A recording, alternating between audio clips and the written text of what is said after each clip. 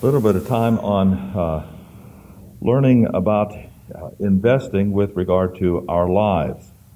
Not money necessarily, but it's part of the 3 T's, the time, talent, and treasure that God has given to us to use for Him. And one verse we're going to start with in Paul's writings, then we're going to go back to a kingdom portion by way of principle. So in verse number 10 of Ephesians chapter 2, it says, we are His workmanship. Now, this means that God is doing something with regard to us. He wants to make us ornaments. There's an ornamentation here. We are diamonds in the rough in this life, and He's looking toward giving us facets and polishing us up and setting us against the backdrop of the universe and allowing us then to shine for Him as trophies of His grace. But this verse also tells us that we are not only an ornamentation, but we are instrumentation. Note what the rest of it says. Created in Christ Jesus unto good works. So God wants us on the one hand to shine for Him and let others see what His superabounding grace can do in one sense, in a positional sense. But on the other hand, He wants us to note it in an experiential sense. What has grace done for us in our lives? Which means once we're saved, what are we doing with our lives to glorify Him? Because that's what the verse says. We're created in Christ Jesus. And remember, in verse 3 of chapter 1, it tells us that we were blessed with all spiritual blessings in heavenly places in Christ. So on the one hand, that is the ornamentation. But then when we come to chapter 2, there is the practical sense, the experiential sense, where God wants us in time to be instrumental in serving Him. Now that takes, as we have learned before, the process of accumulating doctrine, understanding it, and applying it correctly.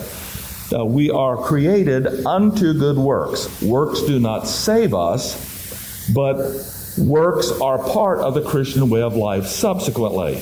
Now, mind you, immediately when you think of works, the common things that come about, serving the poor and doing this. And though that might be part of it, of course, sometimes helping a neighbor in distress, sometimes doing things for other people. Mainly, these good works, the Greek says, it's works from the source of good. That's 2 things. One, the filling of the Holy Spirit. And secondly, is Bible doctrine that has been metabolized and become part of your human spirit. So, we're created to do works from the source of good. And that means the reservoir of doctrine that we have in our soul.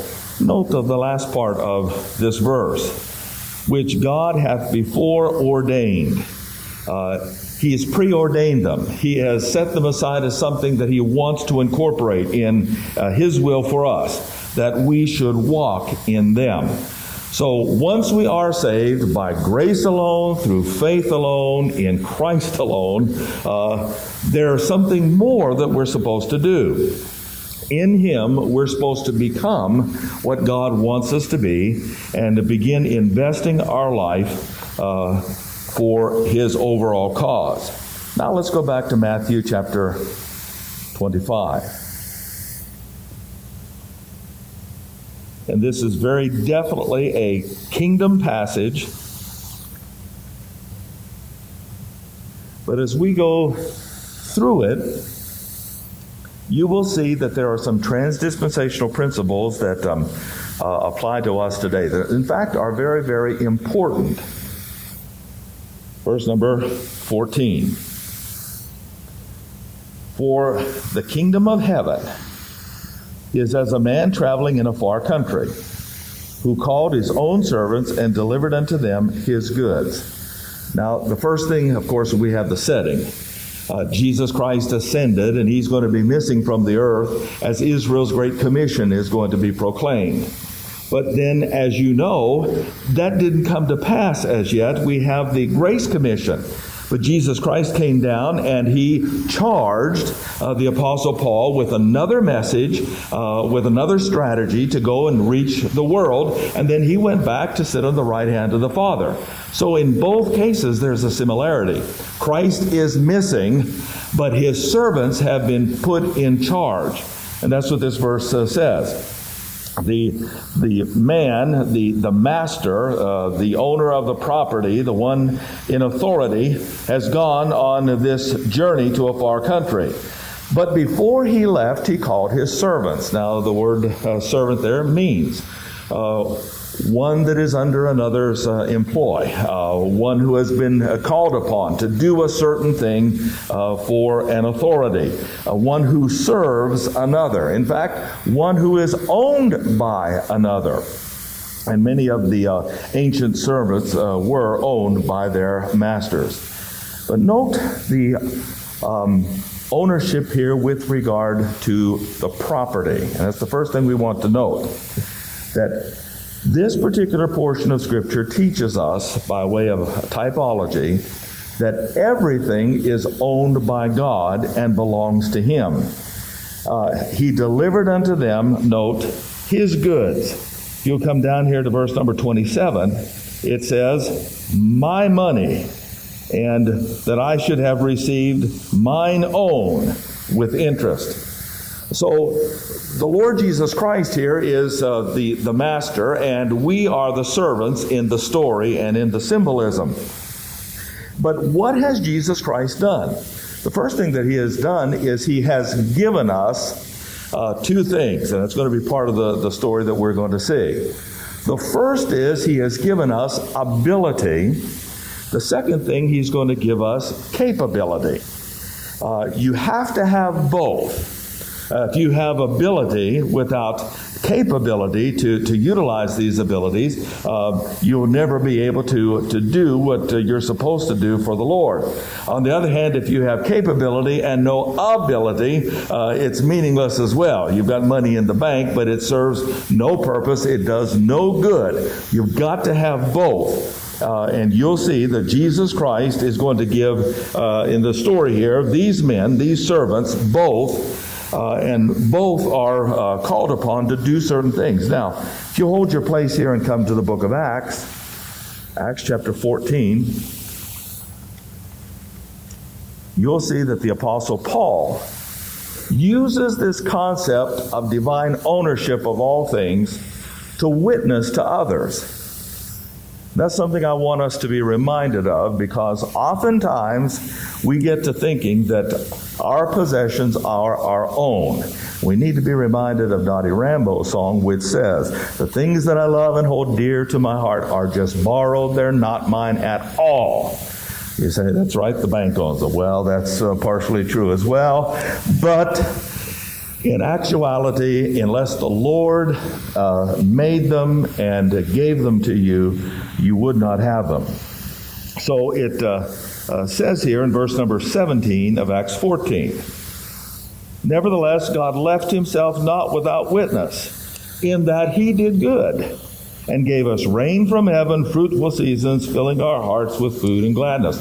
He is reminding them where their blessings come from, the source of everything that they enjoy in life, and that's God himself. That in actuality, if he did not give them, they would not have them, because he owns the cattle on 1,000 hills, the wealth in every mine. And so they needed to be reminded of this, because their idols tended to make them think that there are other gods and other ways to make them prosperous and wealthy. And Paul reminds them it's God. In chapter 17 of Acts, he does the very same thing.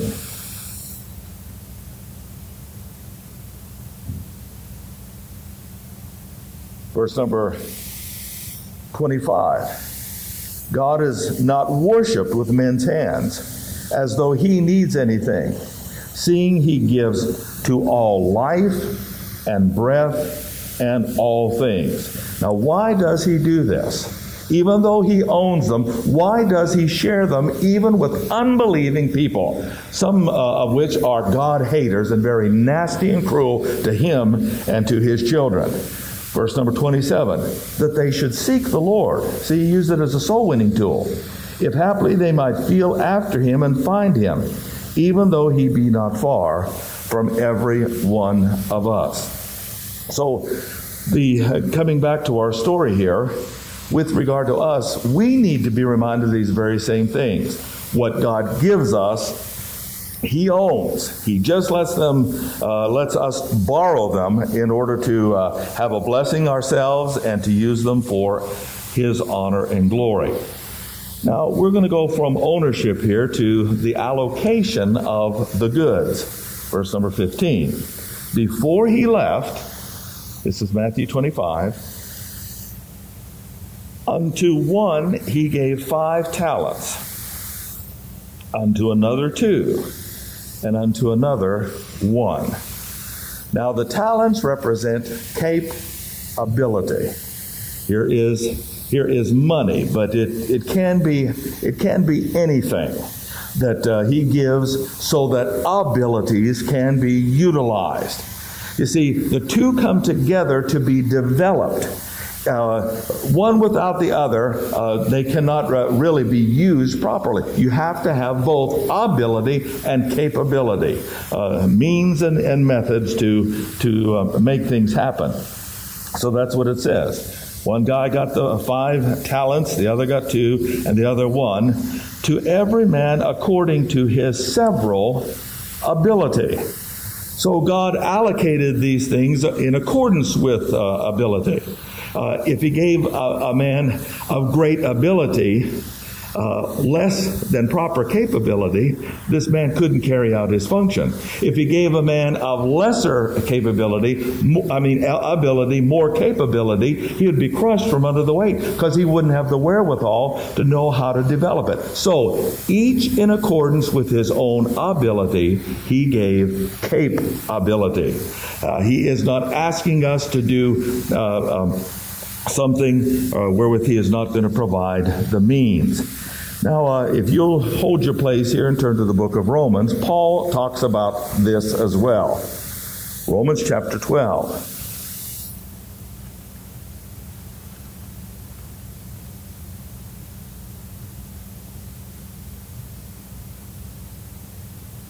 Romans chapter 12 and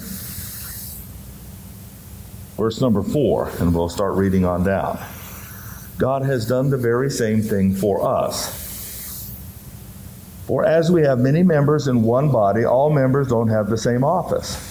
So we, being many, are one body in Christ, and every one members one of another. However, it then says, having gifts differing according to the grace that is given to us. So each of us has the abilities, and then, of course, by grace, we have the capability. We do not believe, of course, in what's called spiritual gifts anymore.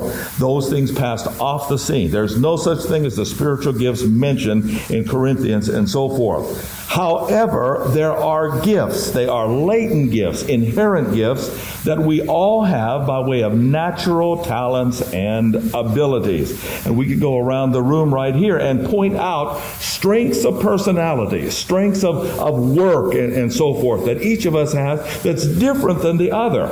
And yet we shine in these particular areas. Not everybody is a pastor, but doesn't have to be. You can work according to your ability where you are, and by God's grace, utilize that for His glory. And that's what this is talking about. Ability and capability, putting them both together and investing your life, your time, your talents, and treasure for Him. So let's come on back here and verse number 16. We're in Matthew 25:16. Note that for 2 of these servants, the giving of capability in accordance with their ability was not misplaced. They were counted faithful of the Lord. They were entrusted with something, and He wanted them to carry it out.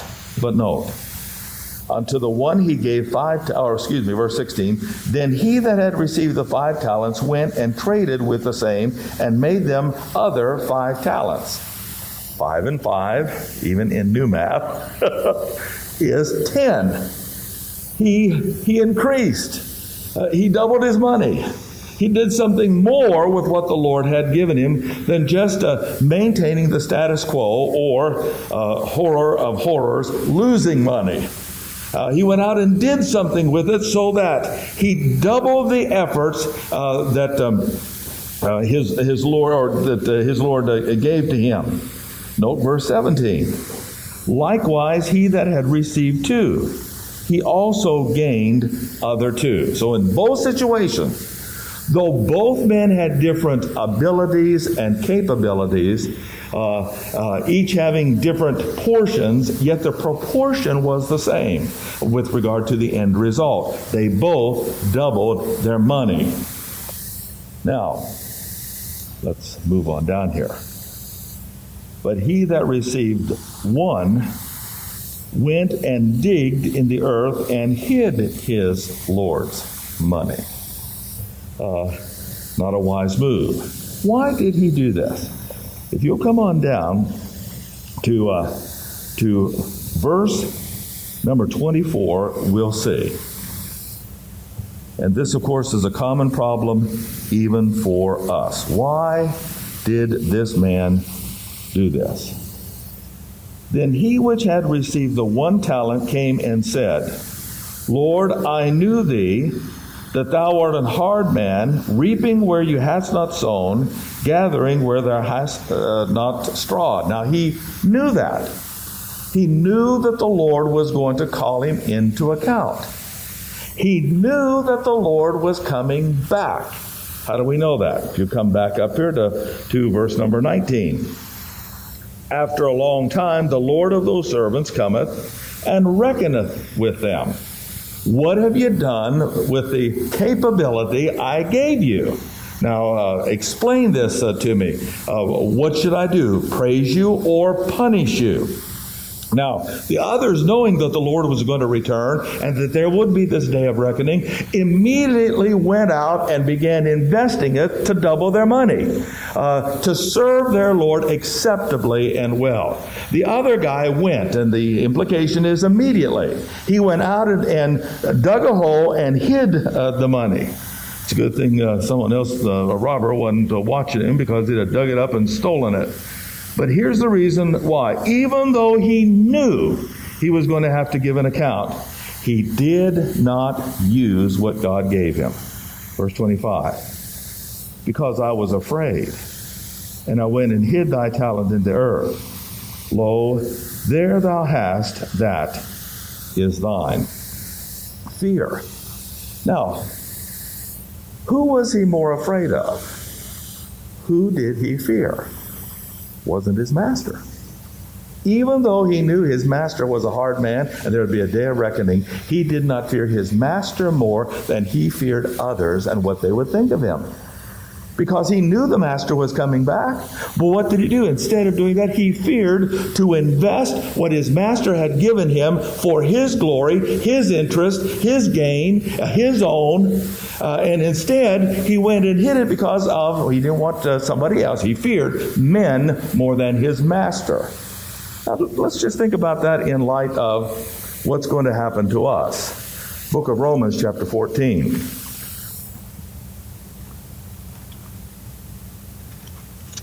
Book of Romans, chapter 14.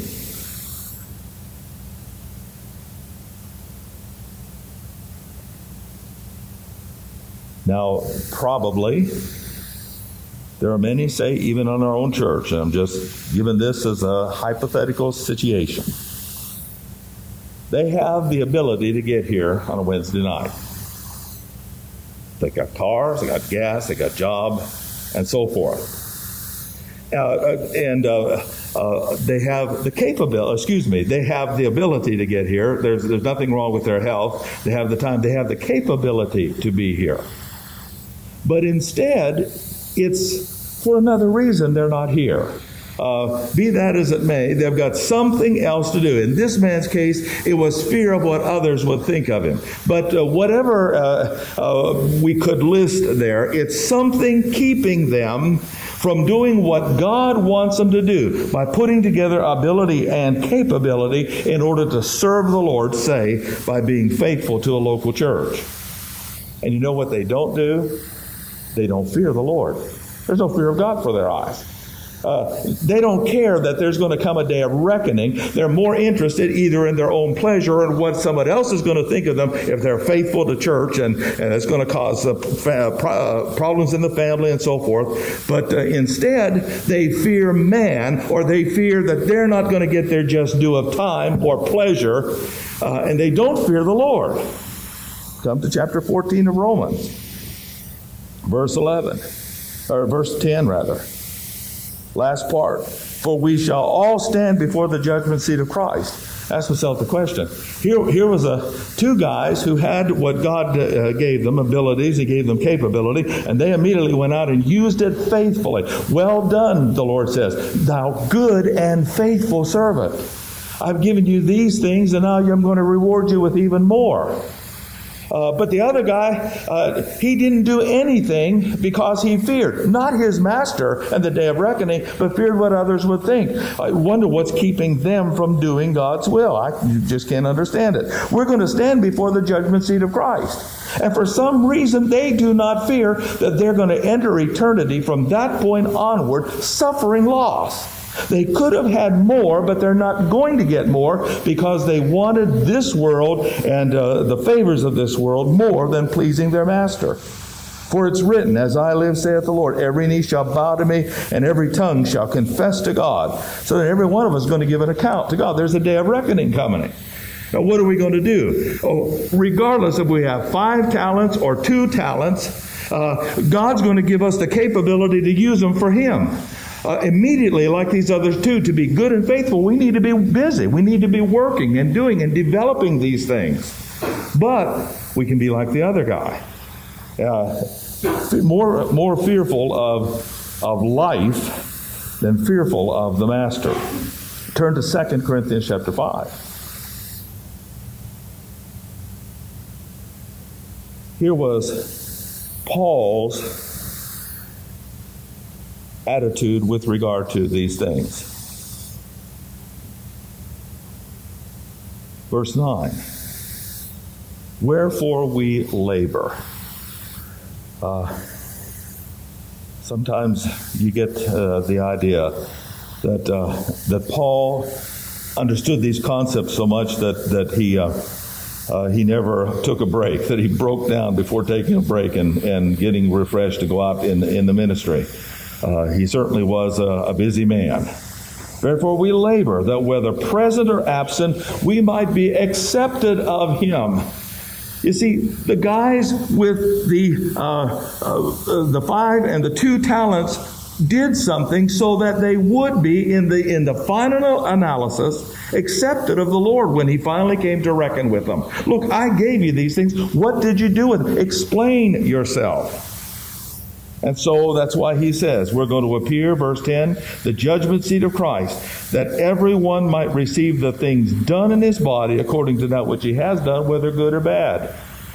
It's either going to be well done, or we're going to see the alternative here in just a little bit. Good or bad means gold, silver, precious stone, wood, hay, and stubble. Let's go back to 1 Corinthians chapter 3. And take a look at the judgment seat.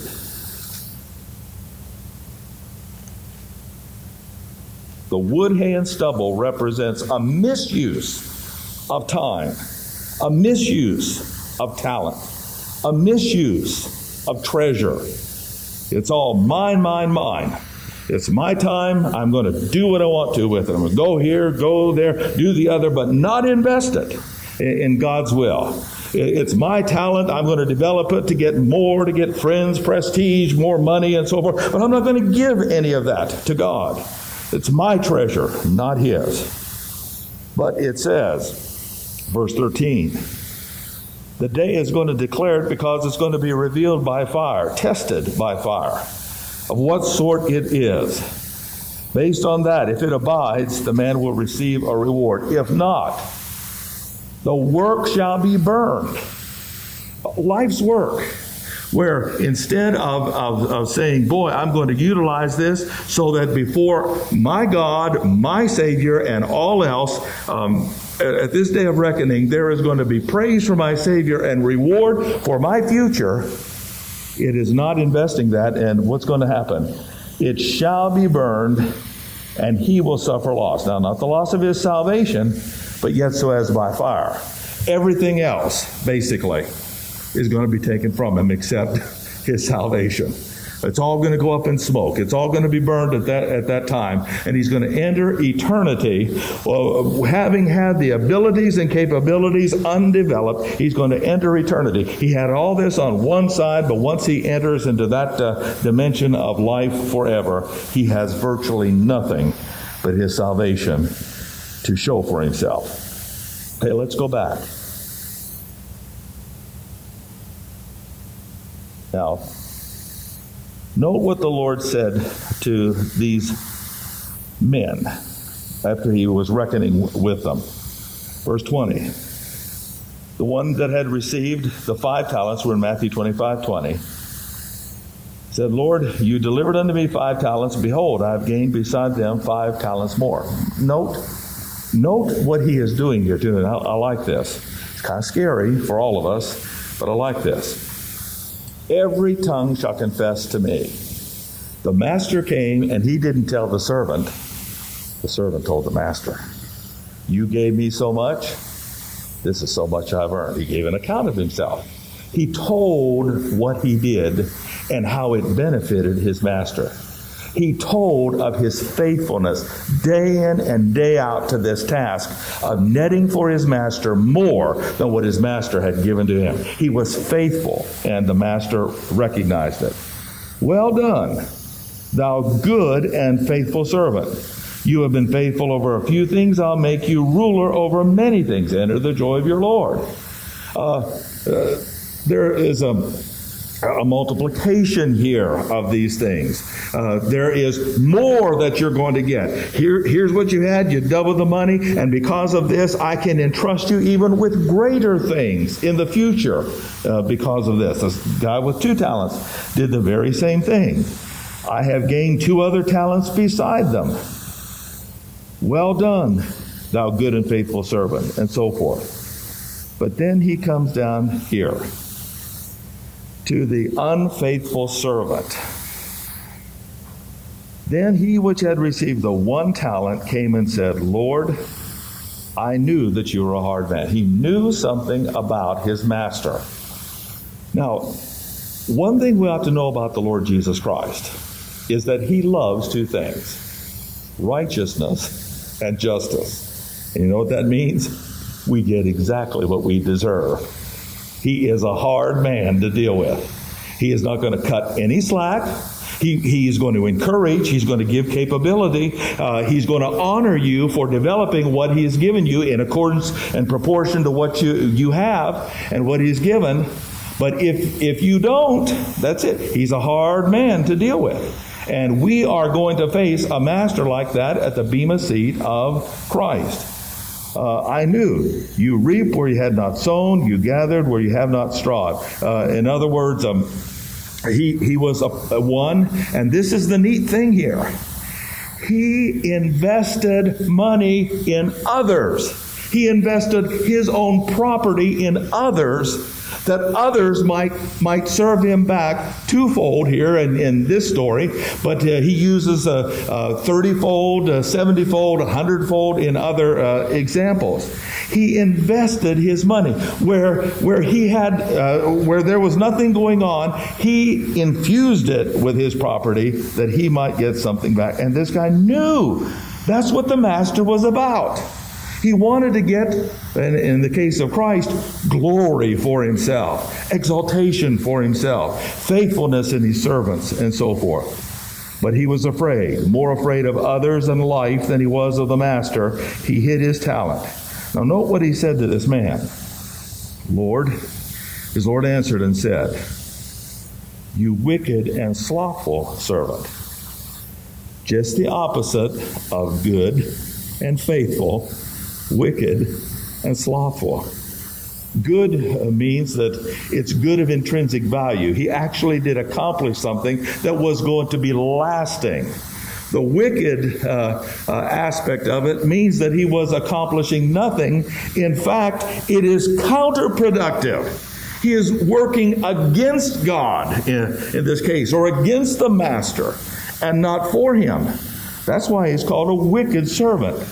And then the slothful servant. Note, if you're not faithful, it's not unfaithful, it's slothful.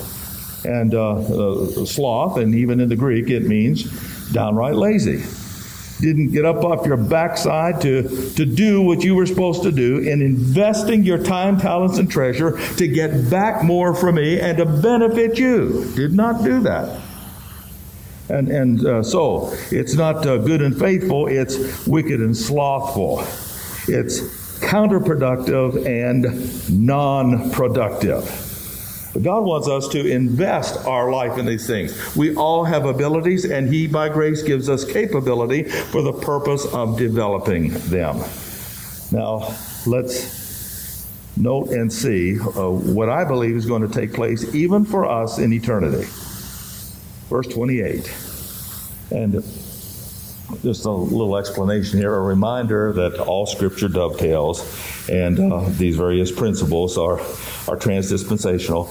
Remember, we talked about Joshua and the spoils of war, where here is one guy fighting against another guy. He kills him, and God gives him that man's property to be part of his own. Okay? Take, therefore, the talent from him and give it to him. Now note, not with the 2 talents, but to the 10 talents. He gave it to the top guy. Why?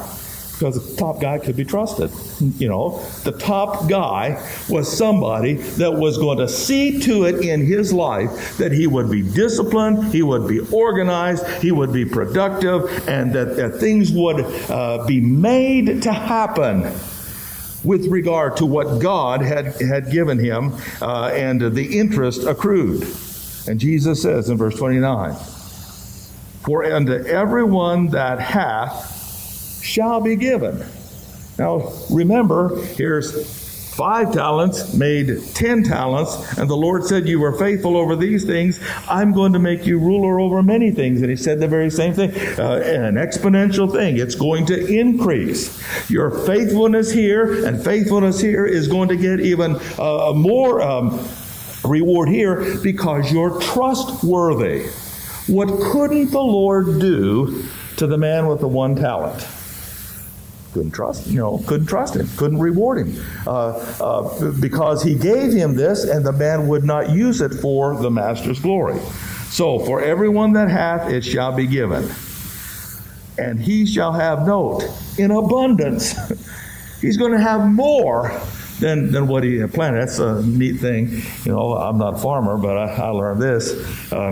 When you plant a seed, you always get what in the end when it comes up, and you have more seeds than the one that you planted. There's always a multiplication of the seed in the plant.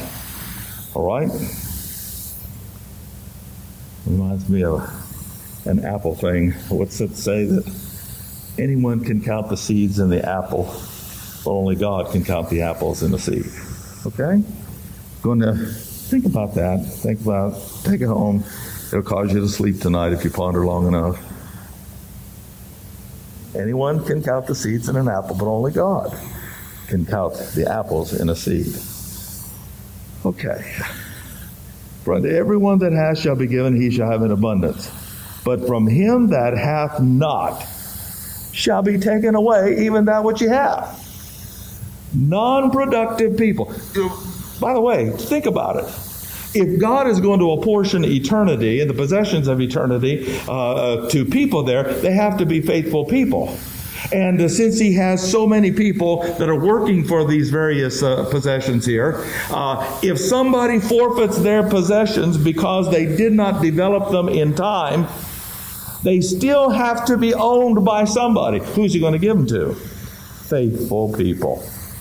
It's a forfeiture, in my opinion. It's a forfeiture of what they could have had and could have been in eternity future, but instead they forfeit it, but it's still out there for somebody. Who's it going to be given to?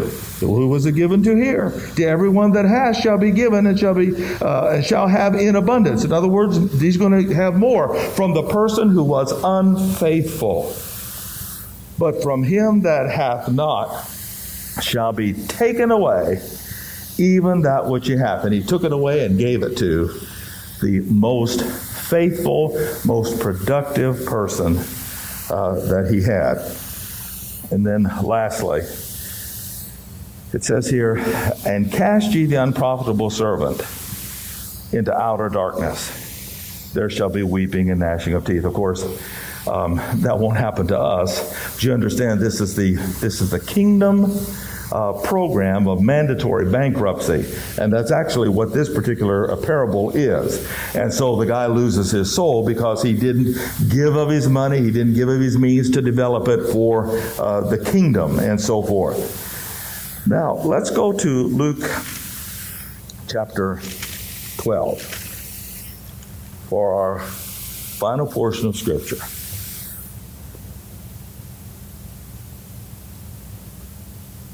Now, hopefully, you'll understand the principle here. If you don't use it, you'll what? Lose it. And you know what? Thing scares me is that what I lose here is going to be given to somebody who doesn't like me or something, who got on fire for the Lord, and all of a sudden I said, wait 1 second, then what? I thought I heard a voice here. Okay, so if you don't use it, you'll lose it. But if you do use it, you'll be compensated in abundance, so that if they lose it, you potentially stand to gain what they had. Now, of course, we're not wishing that anybody lose their rewards, but if they're going to do it because they are wicked and slothful, non-productive and counterproductive, or vice versa there. If that's going to happen, you stay true. That gives even more motivation, because you're going to receive in abundance from these people what they could have had. If they don't want it, that's fine. I'll tell you what, we should say, well, we want it. Not because we're greedy or selfish, but simply because that means that if God gives it to us, He counts us worthy. He counts us trustworthy to be handed these greater responsibilities in eternity future. And that is an honor which brings Him glory. Verse 16 of Luke 12. We're almost done here. He spake a parable unto them, saying, the ground of a certain rich man brought forth plentifully. And he thought within himself, what shall I do, because I have no room where to bestow my fruits? Time, talent, and treasure. They all began to accrue. There's nothing wrong, of course. We're not saying there's something wrong with earning money or having things or using things for one's own pleasure. That's not what we're talking about. But this parable, as well as the other, is that we have these things and they're used simply for us, and they're undeveloped for God and His cause. So he thought within himself, what am I going to do? I have no room where to bestow my fruits. This will I do. I'll pull down my barns and build greater. Time, talent, treasure accruing to this guy, utilizing it all. And he keeps building up these great riches, piling up so high he's got to build a greater storage area for it. There I'll bestow all my fruits and goods. I'll say to my soul, soul, you have much goods laid up for you for many years. See? He forgets that the day of reckoning is coming. He forgets that he may not have a tomorrow. He forgets that he's going to be brought into the presence of the Master real soon. It is inevitable. Sooner or later, the Master's going to return from his journey. Sooner or later, you're going to be brought face to face with the guy whose goods you have and you're to develop. Take your ease, eat, drink, and be merry. But God said to him, and I believe He's saying it to us all, and especially those of our church who know better, who should be faithful, who should be regular, and so forth. Thou fool. It's idiocy. You're a fool. This night your soul's going to be required of thee. Even, or then, who shall those things be which thou hast provided? Again, to die a millionaire is not a blessing. To die with money in the bank is not a blessing. How much did you leave? You left it all. And if you died, what I'm talking about is dying being a millionaire and having not used any of your life and means for God is foolish. It is sheer stupidity. This night thy soul is going to be required of thee. Then who shall those things be which you have provided? You have had a lot in this life, but nothing devoted to God. You had a lot in this life, but nothing developed for God. You were a steward of His goods, but you were unfaithful and lazy for Him, and that nothing accrued to His interest. Verse 21, so is he that layeth up treasure for himself, and is not rich toward God. God gives ability and capability. The men in our story had both and used it for their master. The other wasted it away for whatever reason and ended up having nothing. Christ was dishonored, the master was dishonored, Christ is dishonored, and we are more or less disenfranchised from having anything in the future.